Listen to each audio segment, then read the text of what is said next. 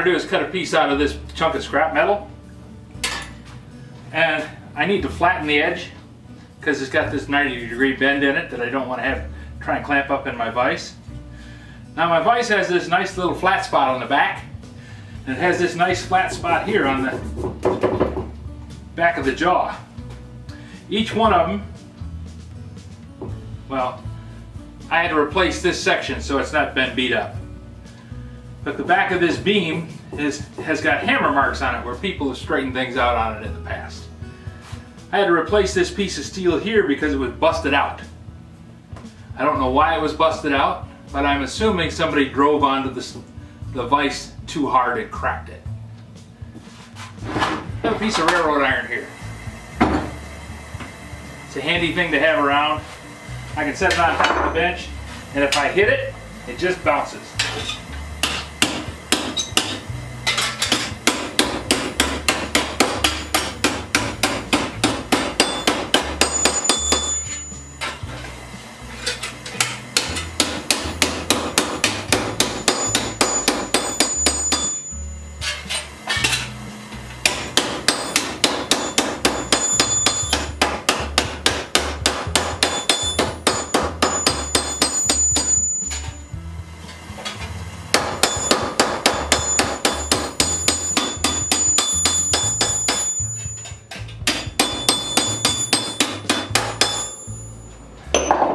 Railroad iron is steel. It's resilient.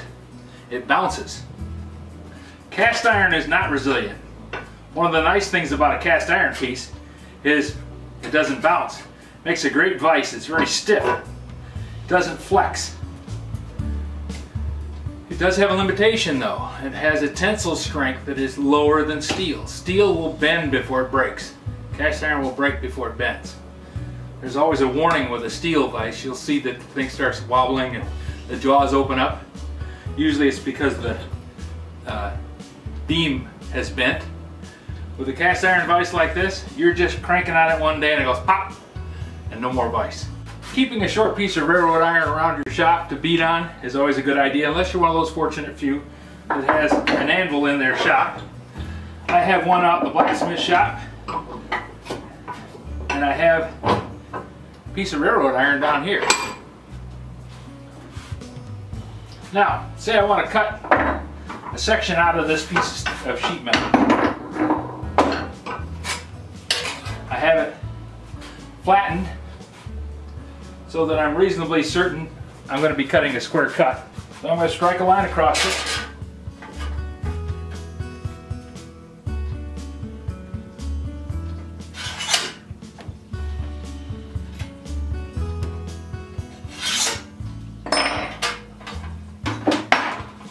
And I set that line down even with the face of the jaw.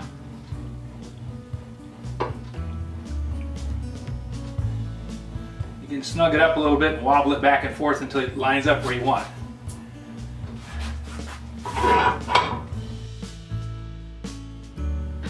Now I have the steel snugly in the jaws. I hold the chisel bevel up.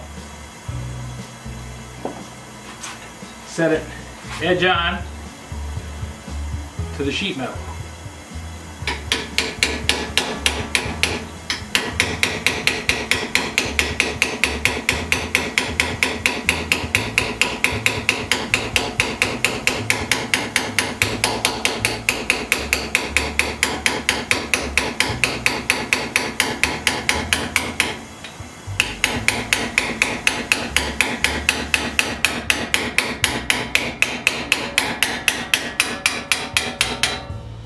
Running my little finger along the top of the vise to hold the chisel at the proper angle, and it shears it off exactly smooth with the edge of the jaw.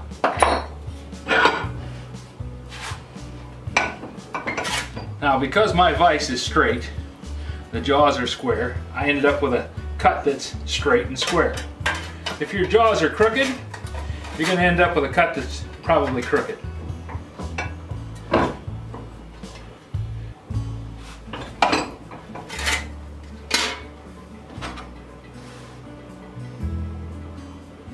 I'm going to scribe another line. 90 degrees to the original.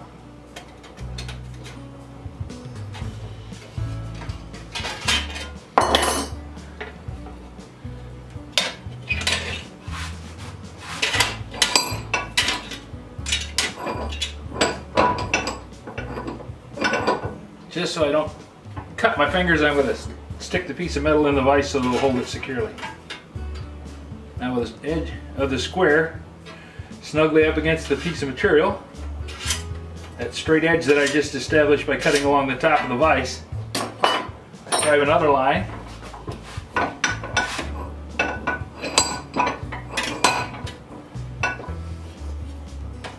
Then I set the part in the vise, set that line on top of the jaw, snug it up, wiggle it around till it's square, and I cut it again.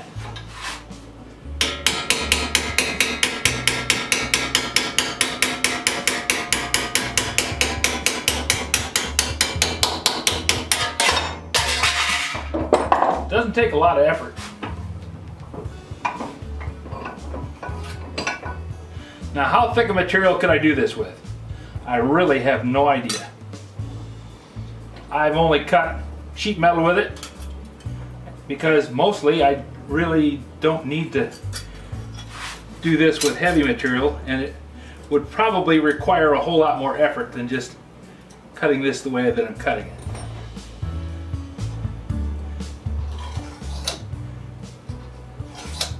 I think anything up to like 16 gauge, you're probably going to be all right. This is about 22 gauge, so it's fairly thin.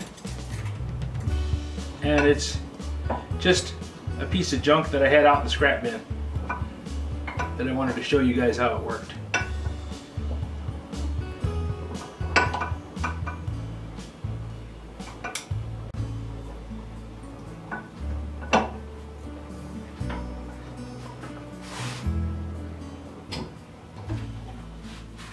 This is a 16-ounce hammer, and this is a 12-ounce hammer.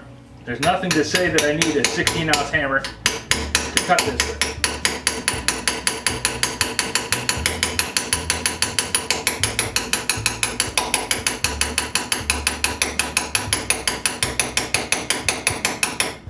Because I'm only shearing across 22 gauge steel, the only amount of material I'm cutting is the thickness of the 22 gauge material. I'm not trying to shear it off straight, and I'm not trying to go edge on. I'm taking it at an angle so that I've hit it at its weakest point. My little hammer just walks right through it. I have one more cut to make.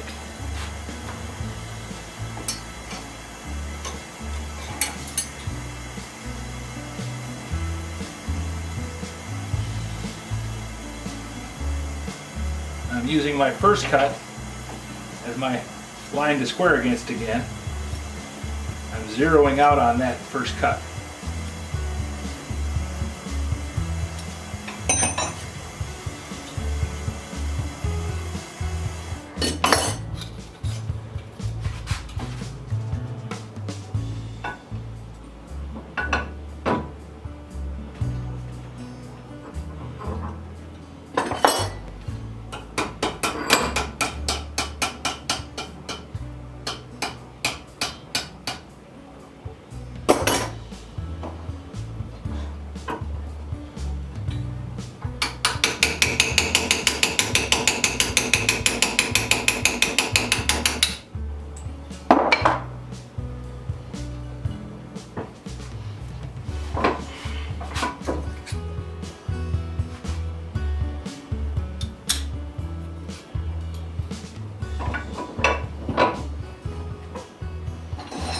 And I take my file and I break the edges, because all that chisel work put a whole lot of fish hooks on the edge of this piece of steel.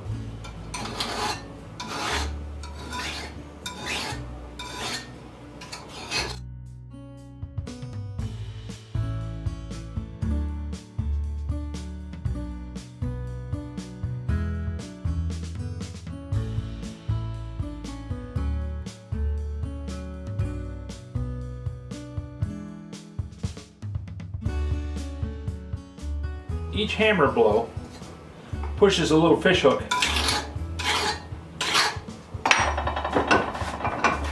out of the edge of the steel. You can see the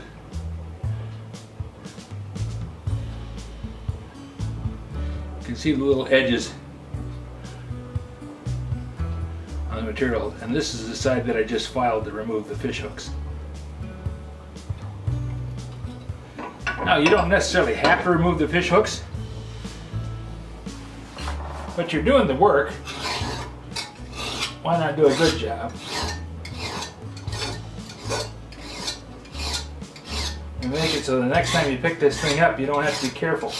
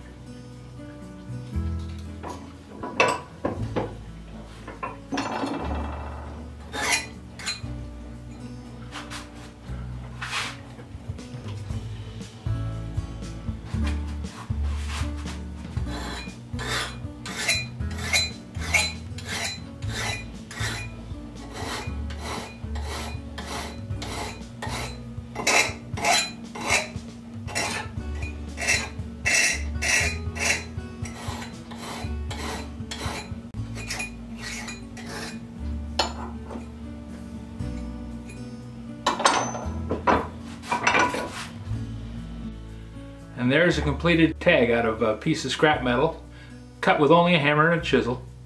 Nothing fancy. This is just an old piece of hardened tool steel that has been ground to make a single bevel chisel.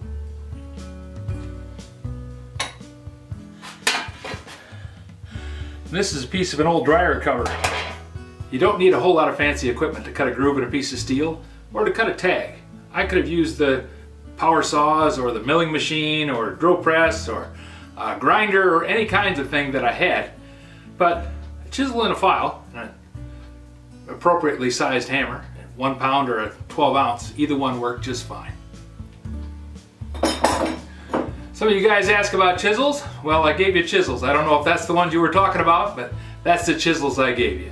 If any of you have any other suggestions for a video or questions about this video or any of the others that I've done, just drop a note in the comments below. I read them all, you know. Thanks for watching.